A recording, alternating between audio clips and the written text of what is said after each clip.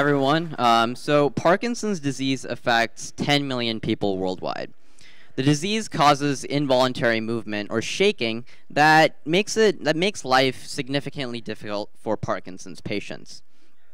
So now, the biggest problem with current Parkinson's disease diagnostics is that they're purely qualitative, in the way that a physician has to sit down with a Parkinson's patient in order to visually recognize the severity of motor symptoms and use that to prescribe medications.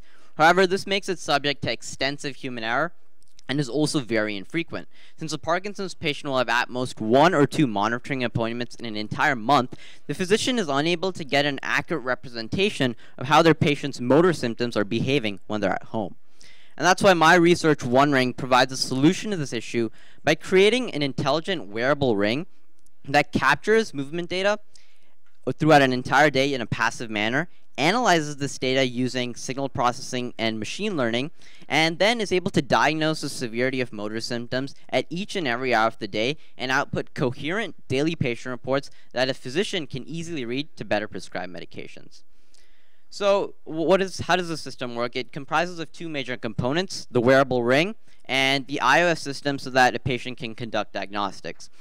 They're connected together using Bluetooth. Now, a patient will have to wake up in the morning, put the ring on their finger, press start day on the system, and this allows my algorithm to passively collect movement data so that the patient can go about the regular day and not have to worry about a diagnostic tool on their finger conducting analysis. So then when they're ready to sleep, they can simply take off the ring, press end day, and this allows my machine learning model to do its analysis, in which it reads this raw acceleration data and is able to predict the severity of motor symptoms such as bradykinesias, dyskinesias, and tremor at each and every hour of the day using random forest classifications. So this outputs a daily patient report that highlights the date stamp, time stamps, and hourly movement severities whenever the patient was wearing their ring.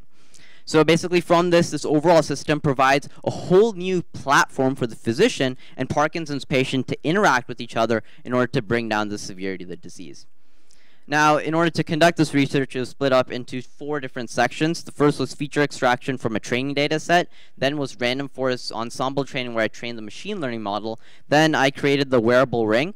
And lastly, brought these 2 components, the hardware and software, together to build this coherent device for Parkinson's. So the training data was sponsored by the Michael J. Fox Foundation and included Parkinson's patients of varying disease severities and control patients. So allowed me to kind of see the trends that are occurring between severities of the disease. And then from that, do feature extraction, in which I extracted 5 features that best represent Parkinson's motor symptoms. This allowed me to put it into a random forest training model in which I trained a machine learning algorithm that could predict the severity of motor symptoms at each and every hour of the day. So in order to, after the algorithms were created, I also had to basically create this ring, and that was done through 3D printing and designing a low-energy Bluetooth accelerometer chip that could constantly capture movement data. These are the various prototypes throughout my research that I designed.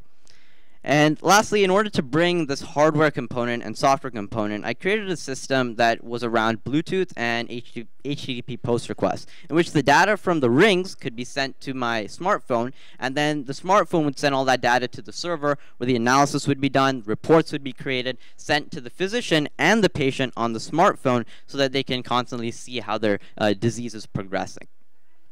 So results were done through clinical validation at the Parkinson's Institute and Clinical Center, where rings were actually put on Parkinson's patients, and also cross-validation was done on the machine learning dataset.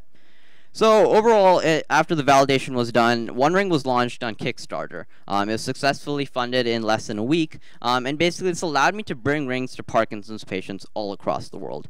Those patients are now actively able to use this device to constantly monitor their disease and bring down its progression.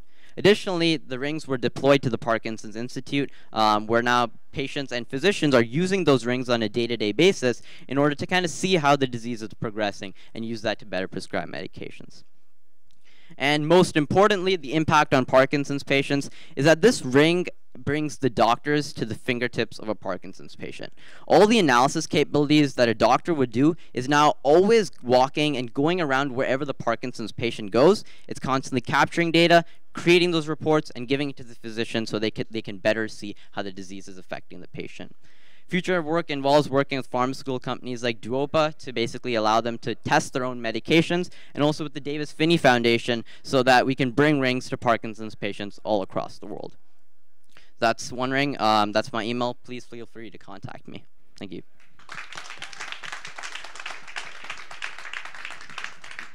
No? Okay. No. Okay. You don't get to that off Okay. that lightly. Have you got one in your pocket? Oh, no, I don't. I didn't bring one today. I forgot. Will you be here tomorrow? I might be, yeah. Okay, I so might you should be come back tomorrow and let us have a look at that. All right, awesome. How many people would like to see the ring? Yeah, see, look. You know, there's lots of people. You should bring it along. Lesson for next time. But, okay, so that's really interesting. And one other question. Did you have to get permission from Russell Jackson to use the term OneRing or the Lord of the Rings franchise? Oh, okay. No, I just really loved Lord of the Rings movies, so just that became the name. Excellent. I'm sure they won't sue you at all.